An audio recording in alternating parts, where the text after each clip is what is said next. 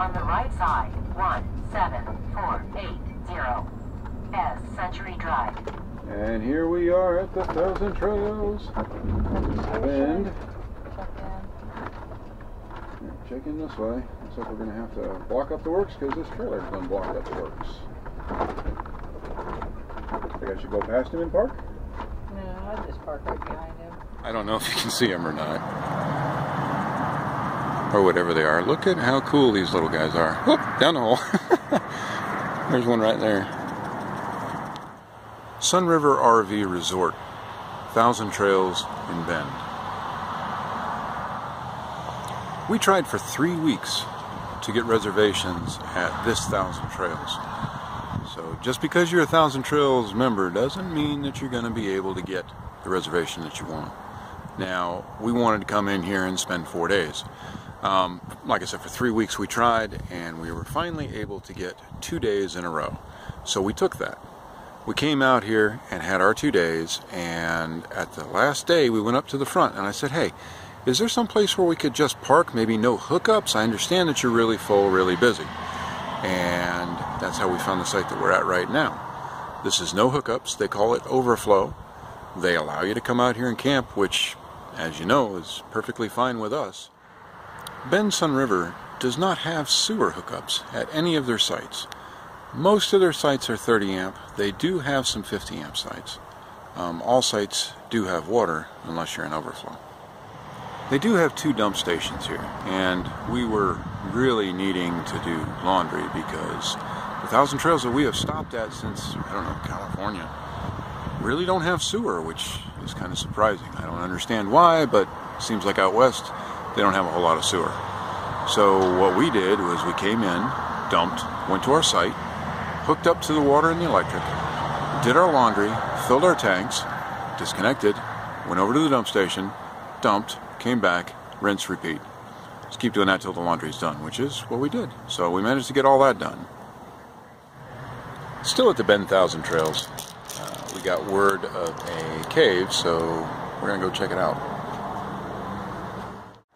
So this is the entrance to the cave. After you go through the orientation, they give you a lot of information about bats and diseases and stuff.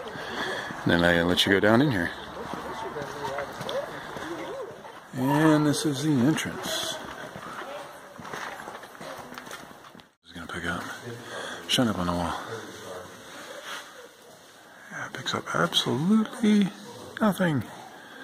You can see people's overlights. We're inside the cave. Oh God, that's bright. Alright, we are inside the cave. We've been in here walking around. I can't walk very far this way because the light's in my face. But without lights, you're not going to see anything. 42 degrees in here. Very cool.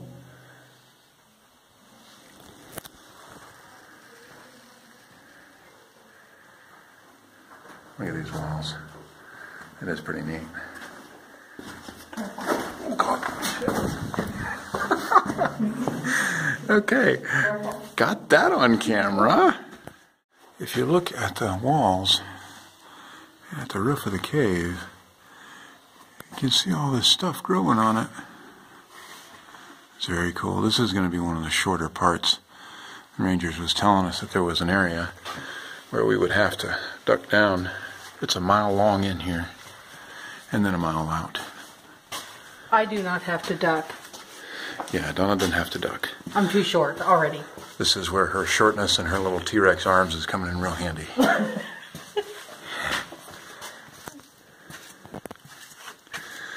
Alright, this is walking in the cave. We're currently on a downslope. Ooh, this is low. This is probably the thinnest that we've been in yet. Yeah, the camera's not picking up very much at all, man. We'd have to have some much bigger lights. Okay. Oh, very cool. There's a little cave up there. Oh, this is tube in a tube, duh. Yeah. It has another tube up top. So it's got one up there. Yeah, very neat. This is really thin. Yeah, it's cool. I like it.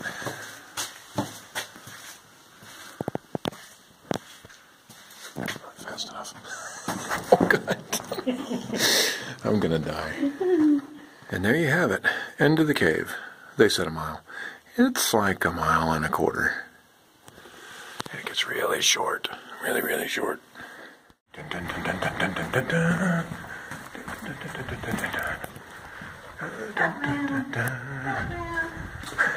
Alright, well, now we're on our way back.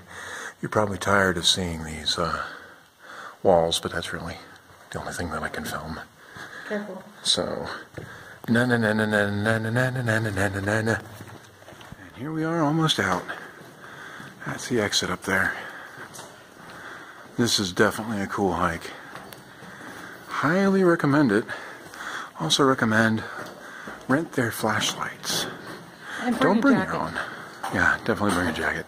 42 year round. I'm pretty sure I already said that. I'm probably gonna say it again. Oh, look at that. So cool.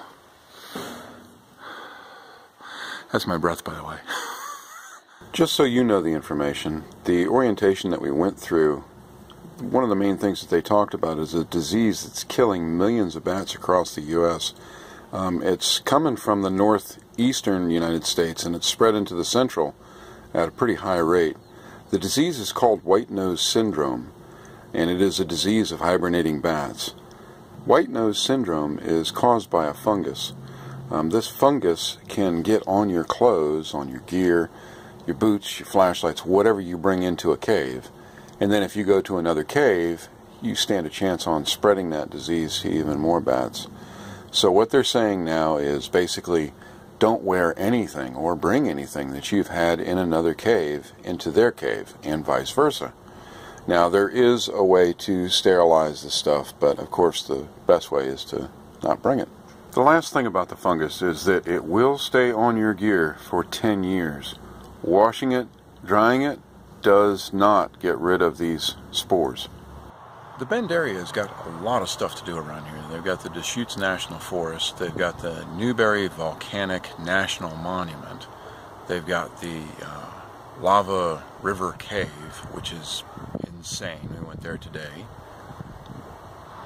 Donna also has family here, her cousin Jennifer, her husband, and her 2 kids. And we went out to their place, had dinner, fantastic time. The next day we went out to Twin Lakes Resort and watched the kids swim around out there in the lake, and man, that is a busy, busy place. The campsite itself is well maintained. They have a pool, there's a river here. We haven't even gone and looked at it. There is so much around Bend to do. We're thinking seriously about next year making this a 2-week stay here because it's fantastic. Now, the temperatures in the next 3 days are supposed to be getting up to 90. So I think we're going to be moving on.